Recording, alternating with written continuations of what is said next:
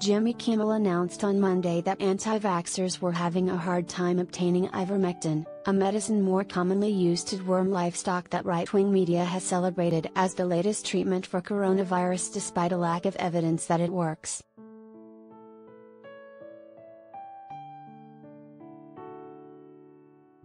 As ivermectin becomes scarce, some stores that sell the drug to farmers are even requiring purchasers to show photos of themselves with their horses.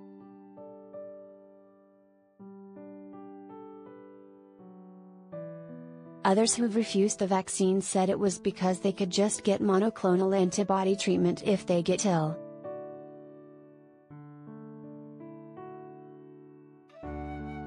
This isn't for hookup that helps reduce the symptoms of COVID, Kimmel noted.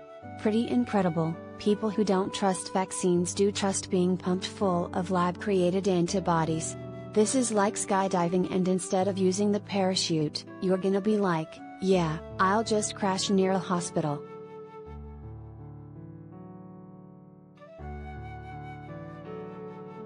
See more in his Monday night monologue.